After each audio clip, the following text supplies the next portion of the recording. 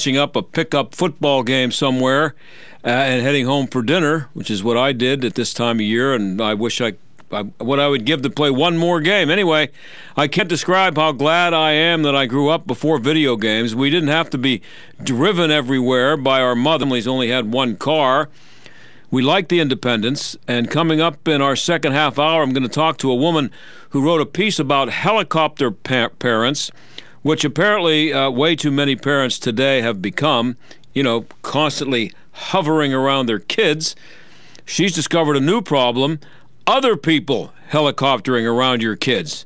And her column is what made me think about the line about being glad to have grown up when I did. We'll talk to her up in the second half hour, as I said. We're also going to talk about Hillary Clinton, who's from my generation, by the way, and may also be glad to have grown up when she did, but she's not going to be glad when she sees what Judicial Watch has uncovered about her emails. And maybe the email story's been beaten to death. Maybe nobody cares anymore. Maybe you're bored with it, but people should still care about what happened in Benghazi. And Judicial Watch has finally gotten the State Department to release some emails that they've been trying to get for 5 years. Judicial Watch has been trying to get them. And they show that Hillary had an illegal email server and that she lied about what happened in Benghazi. But who didn't know that? Anyway, it's, I guess, more official now.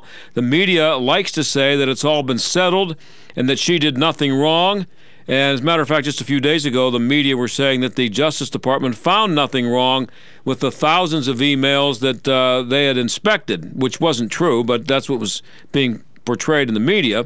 There are still people out there who would like Hillary to run again in 2020, and there are some still who think she could jump in. There's a story on Drudge today about Hillary leaving the door open to 2020 to jump in. Let's hope so, because that would be great for the talk show business, and she would embarrass herself again. But what Judicial Watch has uncovered should finally put an end to her relevancy. Of course, that would require the media covering it, and that probably isn't going to happen. But we'll cover it here when we come back with the lead attorney for Judicial Watch on this case. Stick around.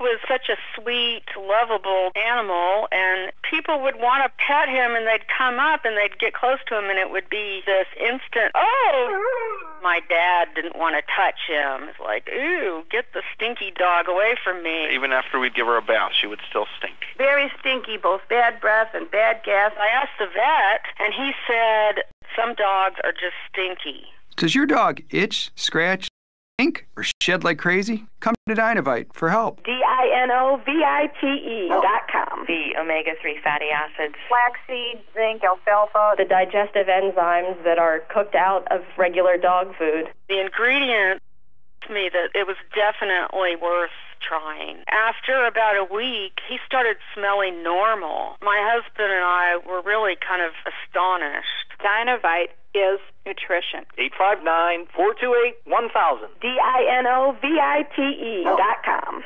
We're living in a very successful, affluent society for many people. Yet it's also true that there are people that are being left out of that. And how do we reach those people? Joelle Gilliam, Executive Director at Light of Life Rescue Mission.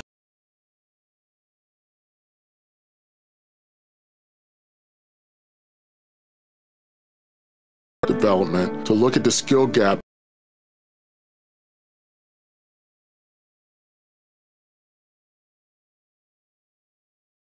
Ready to move on, now they can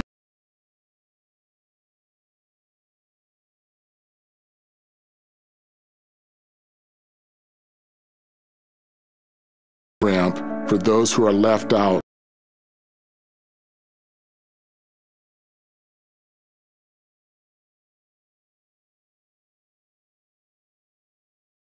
lightoflife.org/give. This is Chris Aberneth. You don't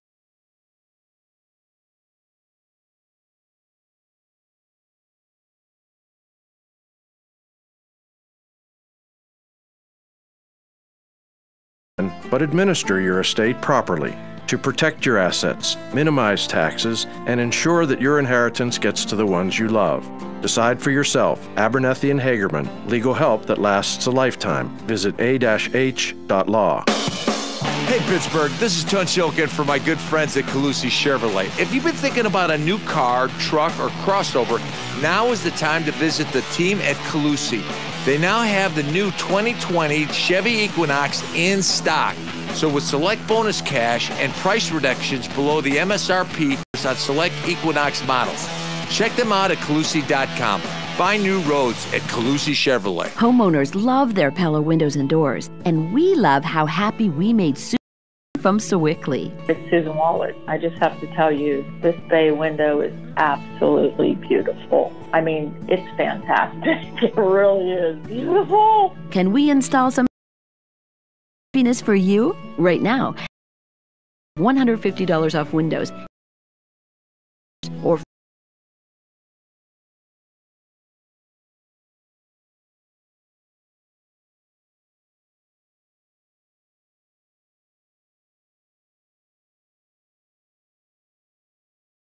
Solkowski and his guests discuss various topics on health and wellness for us and our companion animals. Airs each Saturday live from 9 to 10 in the morning on 12:50 a.m. The Answer, giving you the opportunity to call in with your questions. A healthy pet is a happy pet, and being healthy makes people happy. Tune in, listen, learn, be well. The John Steigerwald Show, AM 1250, The Answer.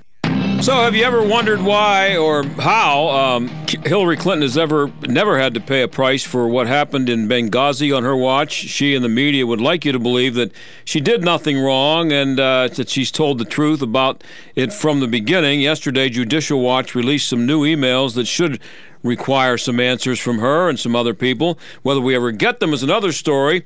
Ramona Kotka of Judicial Watch joins us now. Thanks for being here, Ramona. Thank you for having me. So what was your role in uncovering these emails? Well, I'm one of the attorneys on this case for Judicial Watch.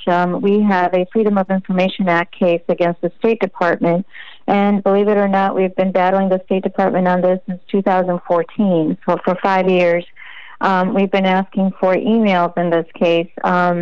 The State Department wasn't forthcoming, and finally we get to where we are now, and Judge Lambert, who is presiding over this case in the D.C. federal court, he granted us discovery, basically permitting us to do a fact-finding inquiry with respect to the State Department knew about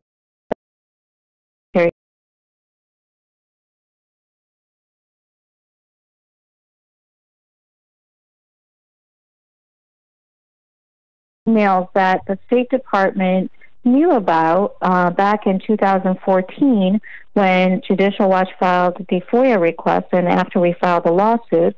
And the State Department thought or did not provide it to Judicial Watch because it said it was not responsive. We were in court against the State Department in August, and one of the requests we had, and the judge permitted our request, was to provide us an unredacted form of the emails that the State Department knew had located in 2014, but said they were not responsive and they didn't need to provide them to Judicial Watch. Finally, we received them only after, actually, I should back up and say, the State Department, even after Judge Lambert granted our request, they still refused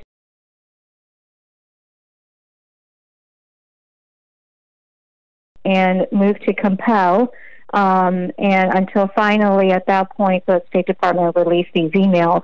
And basically these are emails from September of 2012 between Secretary Clinton's senior aides, Jacob Sullivan and Cheryl Mills, her chief of staff, talking about the talking points that were provided to Susan Rice. And in one of the first Secretary Clinton, this was a conversation I believe that she was going to have with then Senator McCain, I believe. But at that point, you can see in this email where they're telling Secretary Clinton is advising that first we've been talking, we've known emails basically say, providing the excuses as to why that was the administration's position right after the attacks. So this is pretty significant in our case. Yes. So, I want to get into the whole thing about the video and everything. But somebody basically comes up with, "Hey, I know what we can do. Let's blame it on a video." You think it's that simple? And they thought that nobody would ever be able to uncover that? Well, I don't know what they thought, but obviously it wasn't truthful. It wasn't honest. They weren't telling the American people the truth, and it caught up with them. And then, the reason that Judge Lamberth granted all of this to us was the cover-up also of Secretary Clinton's email use to hide information about Benghazi or having to do with Benghazi. And the fact that the State Department knew of this email and didn't give this to Judicial Watch, we would have known. This was entirely responsive to Judicial Watch back in 2014. Remember, in 2015, in March, is when the news release came out about Secretary Clinton's email use. Mm-hmm. Intentionally covered this up and didn't provide it to Judicial Watch because of Secretary Clinton's private email. Well, here's the thing. Two things. I was going to ask you why it took so long, but I mean, that's just the process that takes that long. But how is it that the State Department is able to stonewall for this long? Wow. Who? I mean, where does is there blame somewhere that aside from the fact that they just don't want to release it, but why are they able to get away with that? And why does it take Judicial Watch, which is a private concern and not a government agency, why does it take Judicial Watch to do this, and why isn't the government doing it? Well, I don't know why the government's not doing it. It should be doing it. And first of all, the government shouldn't have been withholding this information, first of all.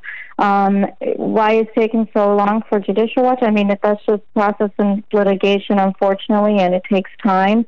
And, there was another case that Judicial Watch had in which another federal district court permitted discrimination. So that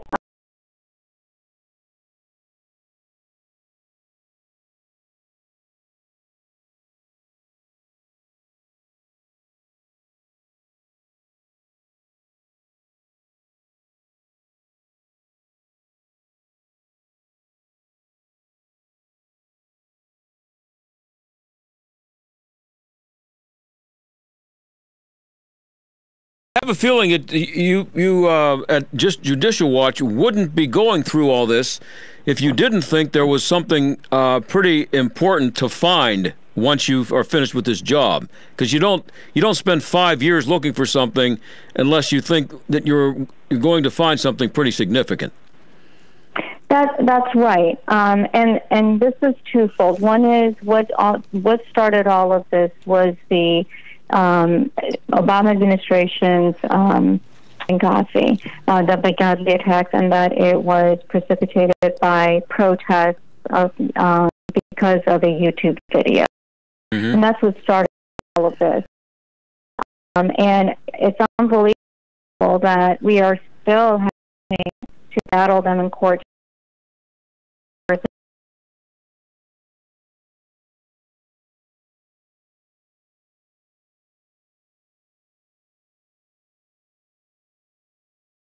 Record specifically about talking points provided to Susan Rice before she went on the Sunday morning talking shows.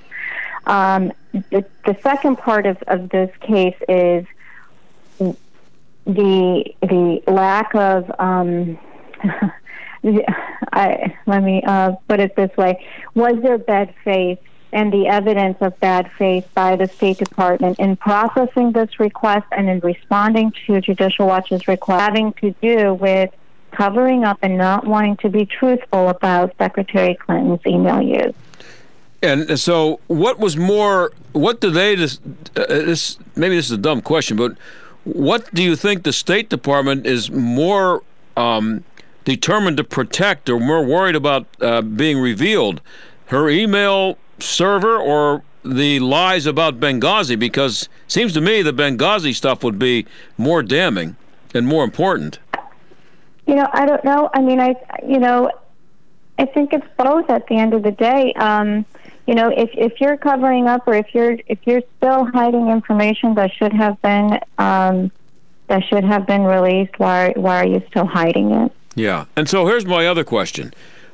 I mean, you hear the State Department all the time. Who exactly is the State Department in this case?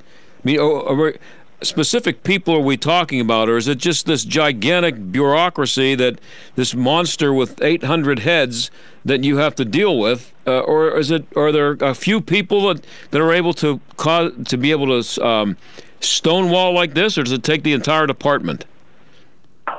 There are a few actors. Obviously, with respect to Secretary Clinton, the actors involved were her chief of staff and deputy chief of staff and her senior aide. But with respect to processing of this FOIA request,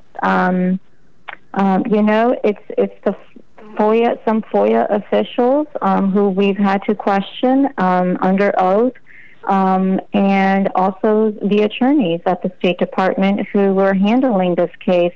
And we've uncovered, the reason it's so important is because the government has a duty to be forthcoming and honest to a FOIA requester and to the court. They owe candor and an obligation of honesty to the court. And when you violate that, that's very significant. And some of the information that we've discovered just this past year, the heads of FOIA, of the FOIA department at the State Department, they were already investigating and looking at all the FOIA requests dealing with Secretary Clinton's emails back in as early as 2013. Wow. That was 2 years before the news that came out about her email use, and that's the State Department officials who, case after case, provided sworn declarations in cases dealing with Secretary Clinton's emails from the State Department to the courts and to the federal district court, where we are litigating this case, and that's very serious. And so that's why this case is twofold. The Benghazi attacks and what the government knew and what the State Department knew is obviously very important, but also the State Department's and the Department of Justice officials' candor and actions in this case is also significant, because if we lose trust in the way and that they're processing and the information they're providing under oath before the courts, then there's just no rule of law. And yeah. Well, I was going to say that, since the Mueller report and since Trump has become president, we hear a lot about the deep state and the problems of the deep state and what they may be doing there to undermine the president. What's going on here, is this an example of what deep state is or can be or is trying to be? Probably. In my opinion, I think so. You have career officials at the State Department who've been there for a long time, and they just,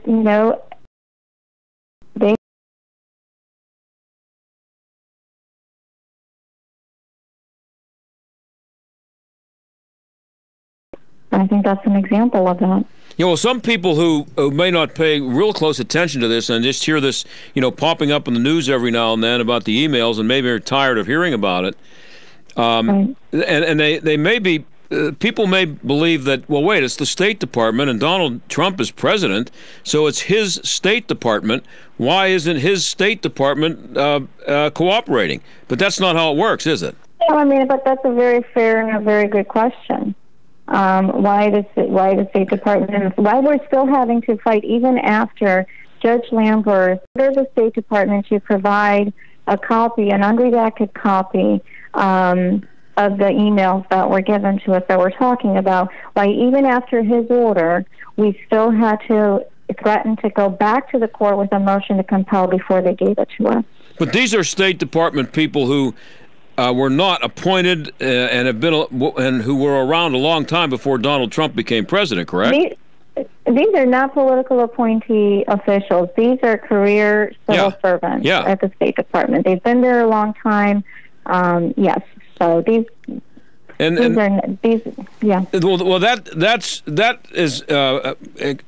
that kind of explains why they would be perfectly happy to undermine Donald Trump, because he's they don't like him, and there have been other indications of that from emails and texts and everything else that we've seen. Well, how do you? I mean, you guys are at Judicial Watch are fighting this, but what other recourse do you have if this is such an obvious stonewalling attempt that they can continue to get away with it? What would we be doing if it weren't for Judicial Watch? Well, I mean, the recourse we have is to continue fighting them in court, and whether it's the State Department or the other agencies. And Freedom of Information Act is a powerful tool, and we've been successful. It takes a long time. It takes a lot of work, but that's what Judicial Watch is able to do, and that's what we'll continue doing. We're talking to Ramona Kotka of Judicial Watch. She was the lead attorney on this case. So, Ramona, if those emails had been turned over way back in 2014, how might that have affected the 2016 election? I don't know. I mean, I think had she come out, that's that's hard to say in hindsight how it would have affected, but well, she would have had a lot of explaining to do that she hasn't had to do to this point.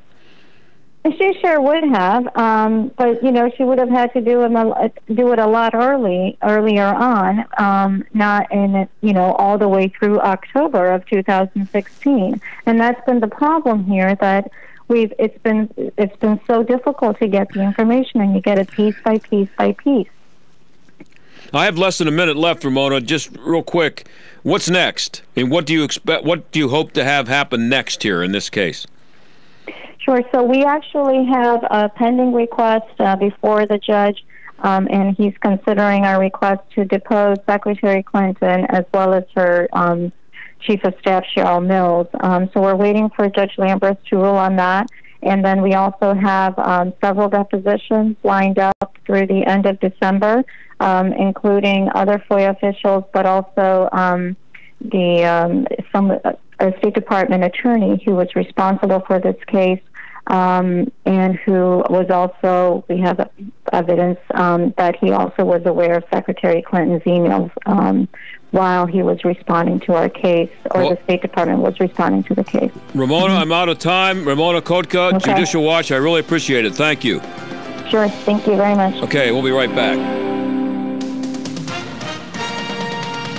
With SRN News, I'm Keith Peters in Washington. EU lawmakers have voted for a Brexit plan backing by 329 to 299, a bill to implement an agreement British Prime Minister Boris Johnson struck with the EU last week. In a certain way, it is an historic moment because Boris Johnson has got further than Theresa May ever did. I mean, she couldn't even get approval of a so-called a meaningful vote for MPs to back in principle the idea of the deal that she had reached with the European Union. Mr. Johnson has now gone very much a stage further, and I think he'll be rather heartened by the result. The second vote went 322 to 308 against the government. European Council President Donald Tusk says he'll recommend that the EU grant Britain's request for a Brexit delay. Down day on Wall Street as the Dow dropped 39 points, the Nasdaq lower by 58. This is SRN News. Sebastian Gorka here. Maybe you've been hearing about Relief Factor, the 100% drug-free supplement that helps a person's body deal with inflammation and pain. You've heard all the wonderful testimonials. Well, I have my own testimonial. For many years, my lower back pain was becoming a serious problem. The short story is, I finally gave it a try, and now I'm out of pain too. So if you're in pain, you can order the 3-week quick start for just $19.95. Go to ReliefFactor.com. Hi, this is Dennis Prager, and the Prager Store has compiled every male-female hour since 2010. We've had topics and calls about marriage, kids, dating, intimacy, fidelity, plus every segment with my friend and relationship expert, Allison Armstrong. These segments have literally saved marriages. For a limited time, the complete collection, 10 years of male-female hour, 50% off. Available on flash drives or as a download. Go to PragerStore.com. Mike Gallagher sees another scam from the Democrats. I got an idea. Vote on impeachment. Get it underway. Vote. And without a vote, nobody from the White House, the State Department, or the Trump administration should be testifying before this kangaroo court. The president is right. It's a scam. The Mike Gallagher Show. Weekdays at 9, right before Dennis Prager at noon on AM 1250. The Answer. Do you or your business have financial problems? Are you overwhelmed with debt? Then call me, Attorney Dennis Spire, at 412-471-7675. My legal practice concentrates on bankruptcy law, debtor rights, and tax matters. I have over 30 years' experience as a former United States Department of Justice bankruptcy attorney and lawyer in private practice. I have represented thousands of cases faced with financial problems and lawsuits. Reorganize and get a fresh start. Call 412-471-7675 or visit my website at DennisSpira.com. If you're worried about market volatility or the possibility of losing money in the next market crash, the time to act is now. Effective financial management involves identifying opportunities. And with a 10-year bull market run, markets around all-time highs, and a highly contested election cycle right around the corner, we have an opportunity now to protect what's important. Don't risk losing a significant portion of your life savings in the next market downturn. Call Hunt & Associates today, 844-366-HUNT. That's 844-366-4868. Community Bank. City Mission. #1. Mark Stadium. Peters Township Community Center. Angelo's Restaurant. What do all these businesses have in common? Nello Construction. Design and build with one company. Nello Construction. Full service construction from the ground up. Renovation. Expansion. Nello Construction. The choice for business. See the projects. Begin the journey at NelloConstruction.com. Job growth has slowed significantly in Greater Pittsburgh in recent months. And while there are myriad factors in the job creation equation, the Allegheny Institute for Public Policy says the usual suspects can be tagged for the region's anemic employment performance. Learn more about this topic at AlleghenyInstitute.org, where conventional public policy thinking has been challenged since 1995. That's AlleghenyInstitute.org. Stuck in traffic? We've got the answer. Watch out for delays on 79. We've got construction ongoing between South Point Boulevard and Bridgeville, and also a disabled vehicle on southbound 79 off to the shoulder past South Point Boulevard. Tied up on the Parkway East outbound Bates Street to Edgewood Swissvale. Inbound slowing down 2nd Avenue to the Fort Pitt Bridge, and outbound on the Parkway West. Not too bad, but inbound heavy Green Street to the Fort Pitt Tunnel. That's a look at traffic. I'm Jenny Robinson. AM 1250. The Answer. Weather. Tonight it'll turn chillier with partial clearing. Low will be 43. Then tomorrow you'll see skies turn mostly sunny. It'll be breezy and cool with a high of 58. Variable cloudiness tomorrow night with a low of 44. For Thursday, you'll see a mix of clouds and sunshine. The afternoon will be nice and milder with a high of 66. With your AccuWeather forecast, I'm meteorologist Frank Strait. This is the John Steigerwald Show on AM 1250. The Answer. Well, you've heard of helicopter parents. They're apparently everywhere, unfortunately, which makes me feel bad for the kids because their parents are always hovering around them somewhere. That's bad enough. But what about when somebody else is hovering around your kids? That seems to be catching on, too. Carol Markowitz is a columnist for the New York Post. She wrote a piece for Today based on personal experience, and the headline is, "Stop Helicoptering Other People's Kids." Carol joins us now. Carol, thanks for being here. Thanks so much for having me. So tell us the horrifying story of you dropping your kids off at a movie theater in New York City. That's right. It was in Brooklyn, where we live, and where I also grew up. And I took my 9-year-old daughter, who's very mature, with her best friend, who's also quite mature, to go see a rated G movie. It was the movie Abominable. and they were asked to leave because they weren't there with the grown-up. I had purchased them the tickets, walked them to their seats, put them in their seats, even prepaid their food order because it was one of those movie theaters where you can order food to your seat. And they were asked to leave because they were too young to be there. Oh, when they asked them to leave, did they? They were 9-year-old kids. Where did they think they were going to go? Did they know you were there to pick them up? Yes. So my daughter called me and asked me to pick her up. She happens to have a cell phone.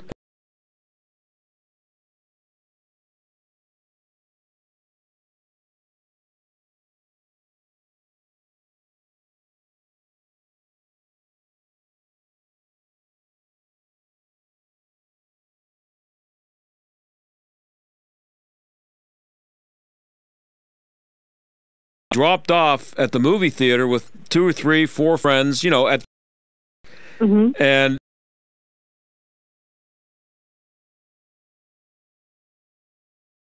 on the same street. And if you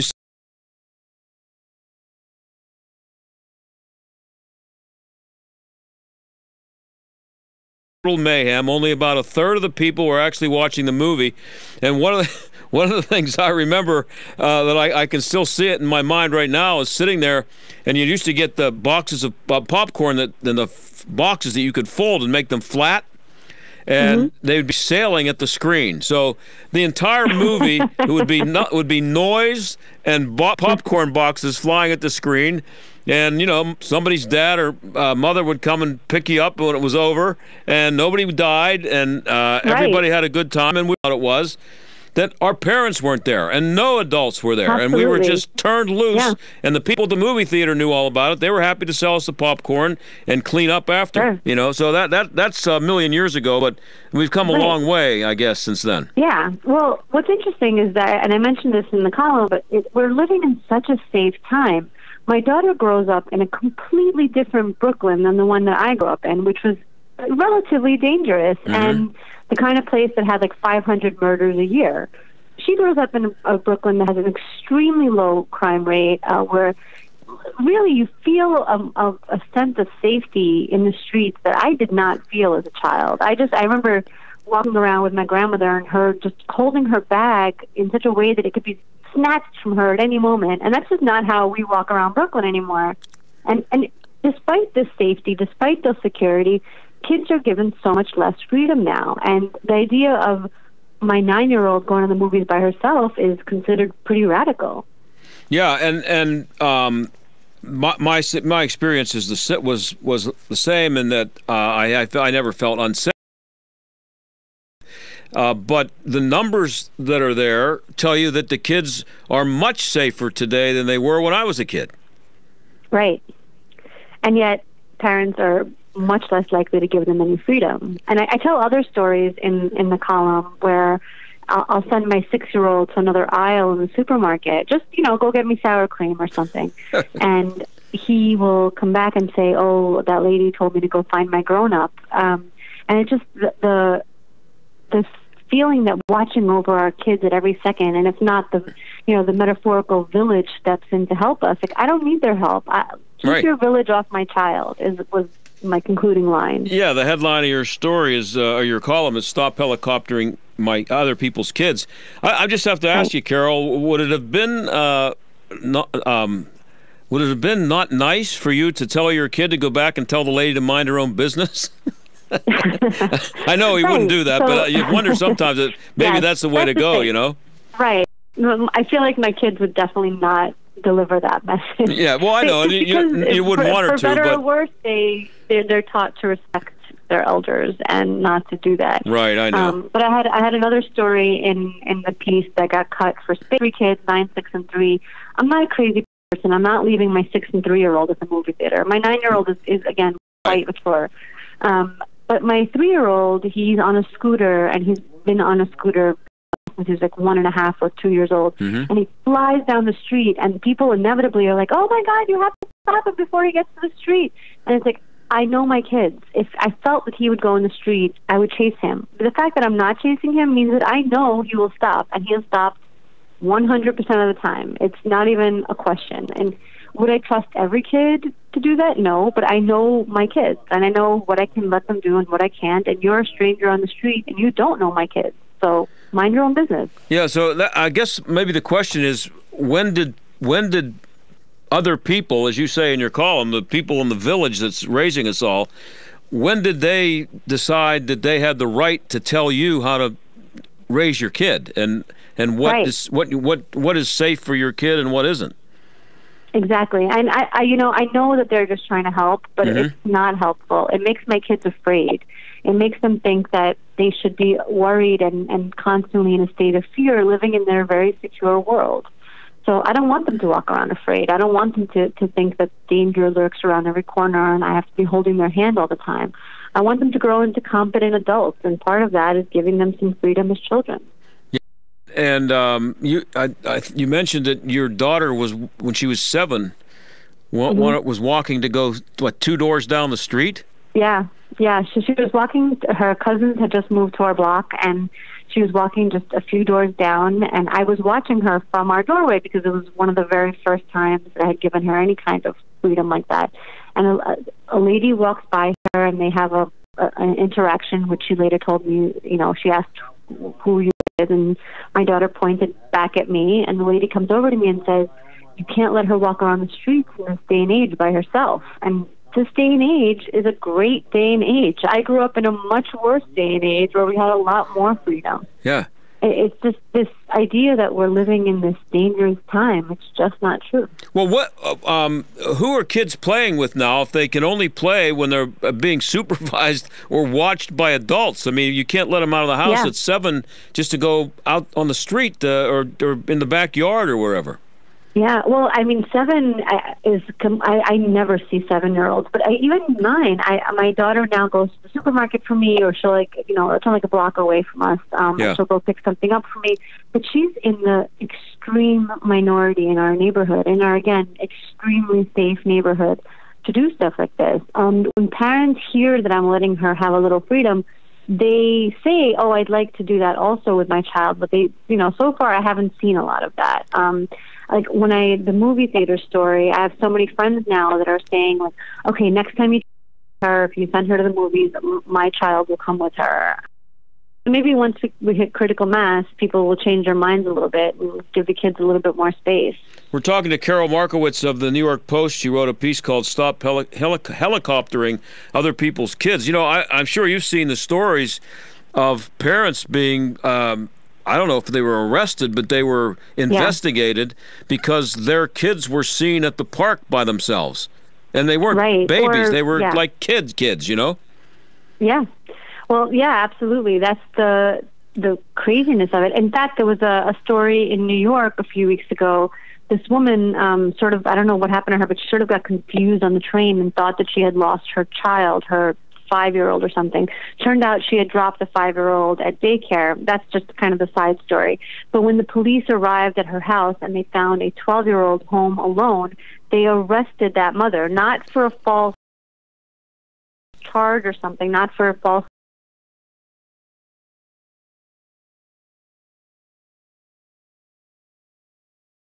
fine time to stay home alone.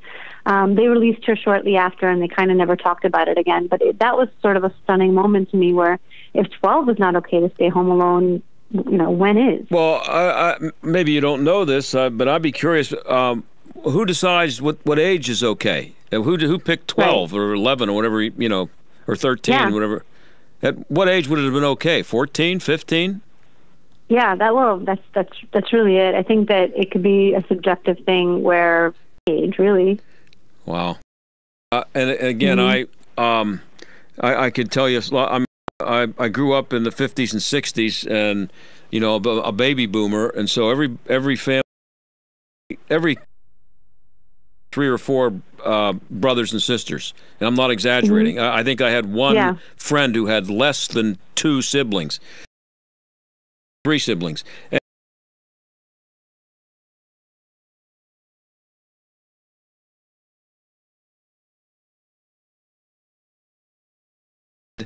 He was 7. That's what made me think of it, because you talked about your daughter. She was 7, and somebody thought it was terrible for her to go 2 doors down the street.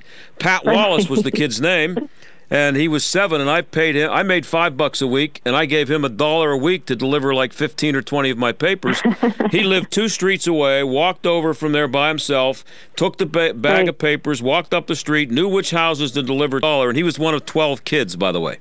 So yeah, I mean, and that's, those people grew up to be competent adults, and that's really what we're aiming for here, for the kids not to be confused by adulthood when they get there, because everybody has done everything for them and held their hands the whole time through their childhood. Yeah, and so do you think we've become a helicopter society, and is it reversible? Oh, yeah.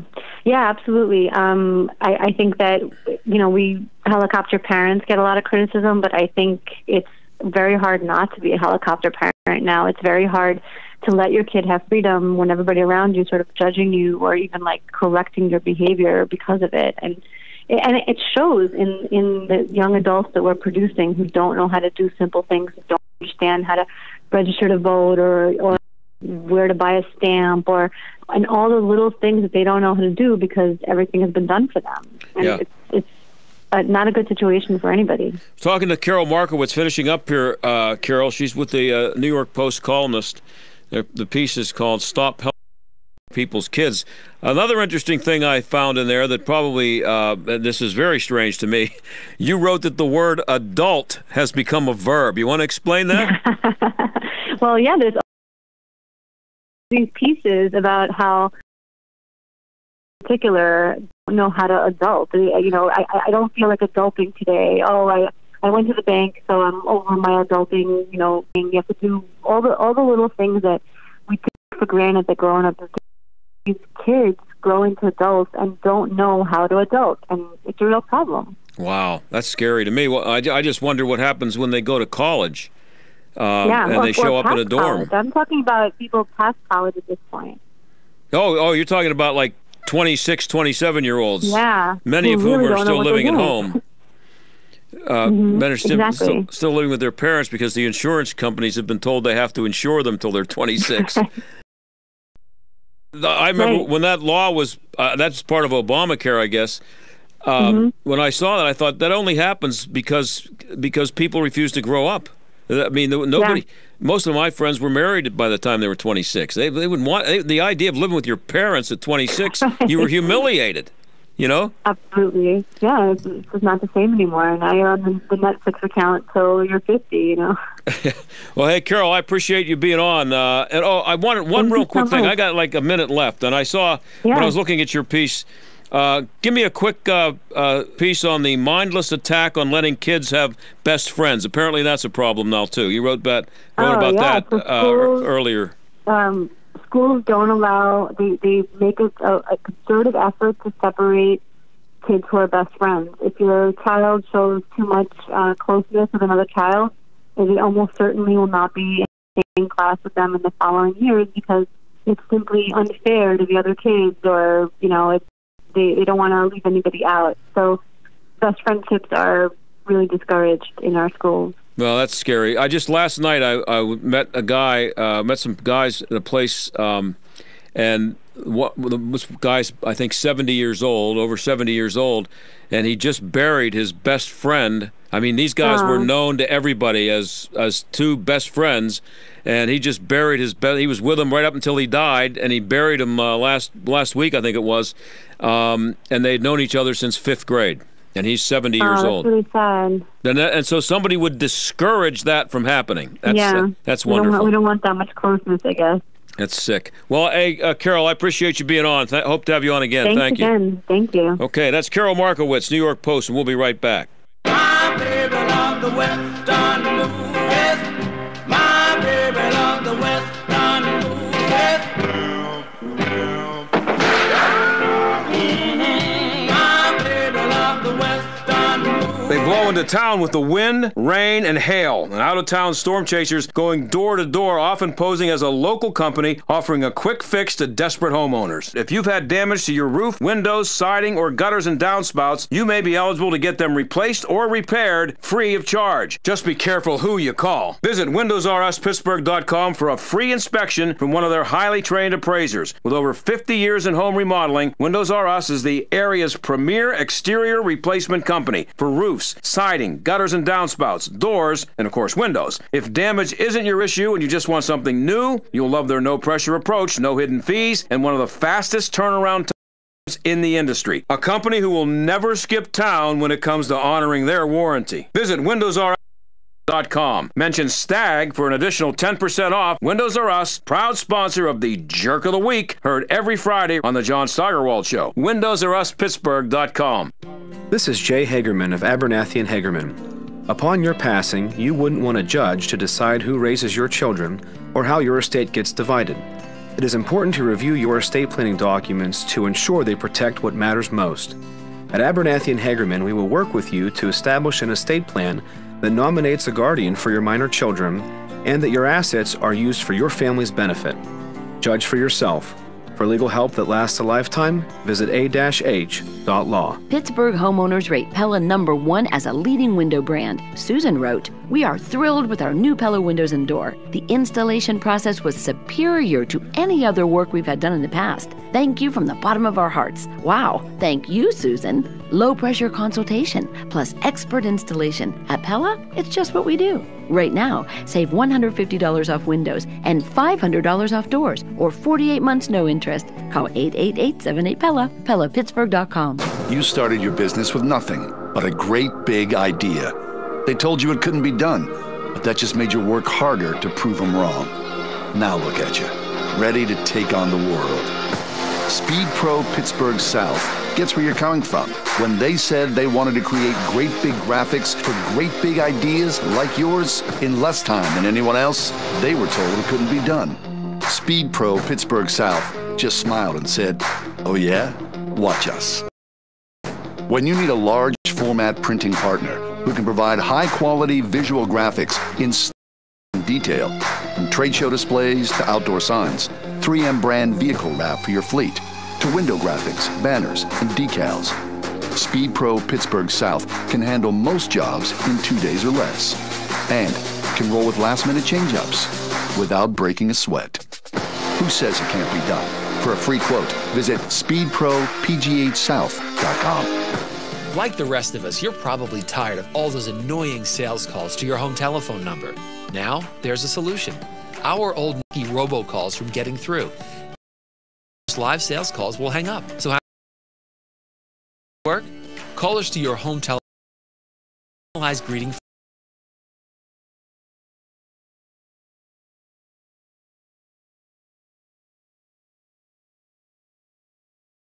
term contracts, it's still your phone number and remains in directory assistance. The service is only $9.99 per month, and you can eliminate your landline connection and save money. Now, calls to your home phone number can reach any member of the family wherever they are and get rid of those annoying sales calls.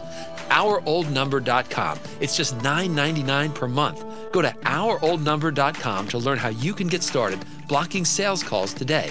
That's OurOldNumber.com. I'm glad you did. You're listening to the John Steigerwald Show on AM 1250. The Answer. Well, if you're a rap singer, a rap performer, a rap writer of lyrics, you might have a problem in Massachusetts.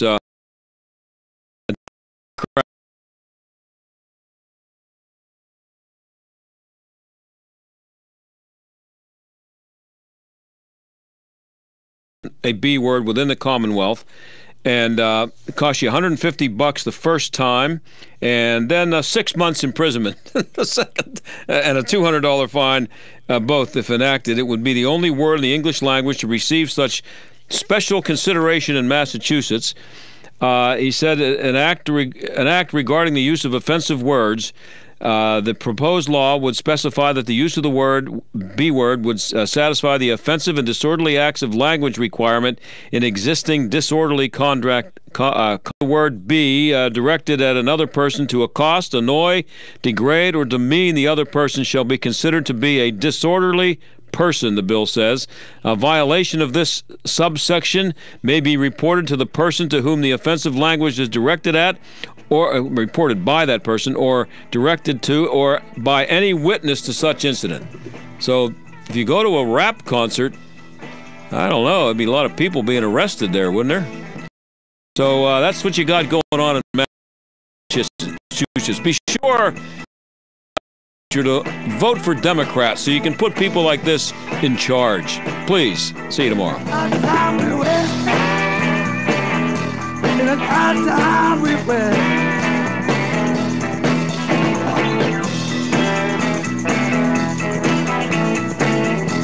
The John Steigerwald Show is a production of AM 1250 The Answer and Salem Media Group. Some window replacement companies offer only one window model